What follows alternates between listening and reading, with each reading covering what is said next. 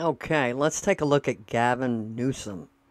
His integrity, his honesty, and his relentless pursuit of giving all he has and his trust to the people of California.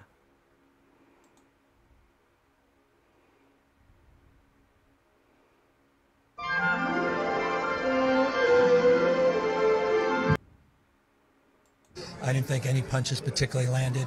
A lot of people talking over each other.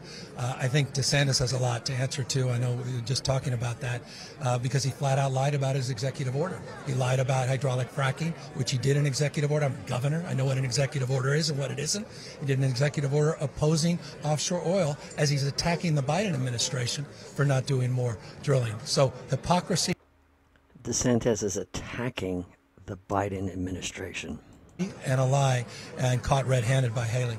One of the things that Ron DeSantis also talked about was crime. Yep. And specifically talked about crime here in your state of California. Let's listen to that. Yep.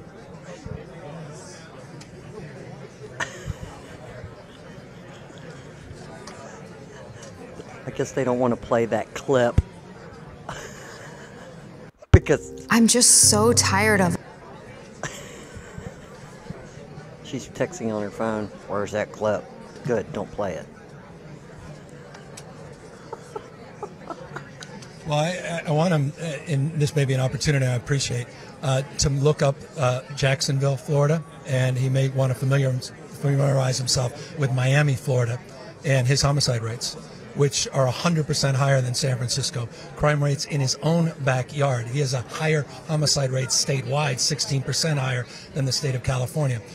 For whatever reason, he didn't bring up Tennessee, Arkansas, South Carolina. He didn't bring up Texas, all with higher crime rates than the state of California.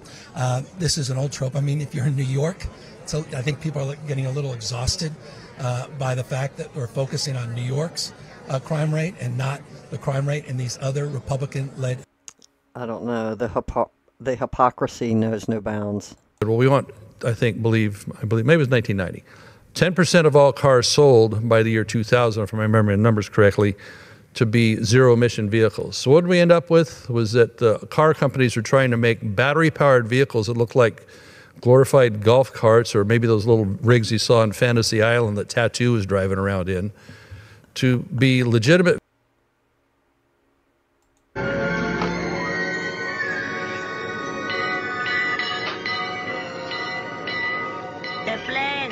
The plan. 8 out of the top 10 murder states. You're not going to say states. that your home city of San Francisco is in good shape. I'm saying that crime's a real issue. You're not going to say that your home state, San Francisco, is not in good shape. Crime is an issue. But I find the hypocrisy, the unwillingness to be honest with the American people, and the unwillingness to take responsibility. Okay. Sacramento prosecutor is suing California's capital city over failure to clean up homeless encampments. Sacramento DA says his office asked the city to enforce laws around sidewalk obstruction and to create additional professionally operated camping sites. He says the city is seeing a collapse into chaos and an erosion of everyday life. In Republican states, 8 out of the top 10 murder states. You're not going to say that your home city of San Francisco is in good shape. I'm saying that crime's a real issue, but I find the hypocrisy, the Basically, oversized golf carts with license plates on trying to somehow meet this mandate. Well, CARB figured that out at the time that it wasn't going to get there, so they relented on it. But now they're not relenting. So we have this mandate, not actually passed by the legislature, signed by the governor, but made by the California Air Resources Board, which is famous around the country for being heavy-handed on truckers and off-road vehicles and everything else. The state of California. So here's the funny part. Just a few days after this mandate came out, our esteemed Governor Newsom had to publicly beg electric vehicle owners to not charge their cars due to concerns of the power grid and blackouts. He told them, hey, please don't charge your cars right now because our grid is overstretched during that particular time. So You have also a few months later, when the winter came in, residents in Sierra Nevada lost power for many days due to heavy snowstorms, knocking the power out. So they couldn't heat their homes and do normal things there. But if they had had also an electric vehicle, they couldn't even gotten out of there to go someplace where it was warm or for other needs, maybe emergency medical or what have you. Exactly.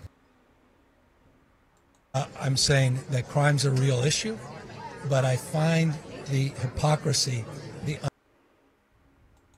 Well, it's a bad situation with no solution on the horizon. We all have heard about the homelessness being an emergency. Mayor Bass in particular is talking about working with a renewed sense of urgency to bring people inside. We don't see that sense of urgency at this location near the middle school. This sprawling encampment fills one side of the street. Take a look at the conditions. Shocking, even by LA homeless standards. Yes, that's a discarded jacuzzi tub with bicycle parts inside and so much more. Debris, flies, filth. All this home to Josie for the past 4 months. I lost my job and I can catch up on my bills. She lives with her boyfriend in a wooden shack complete with electricity connected to a power pole. She's been off. How the heck did they... I didn't know you could plug into a power pole. And where are these people going to the bathroom?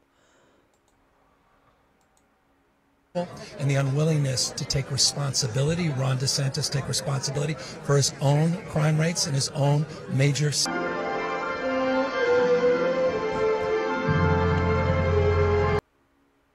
And tonight, a federal appeals court declined to modify an injunction in a high-profile lawsuit in San Francisco over enforcing the law on homeless camps. In December, a judge temporarily barred the city from clearing camps if it doesn't have a housing option for the unhoused. City Attorney David Chu said he sought to modify the order so it would not apply to involuntary homeless individuals who refuse to accept shelter. But today, the curious, not surprising, and I offer that as a point of contrast and consideration. That's all. One of the big... He just had so much to offer. He had so much to offer.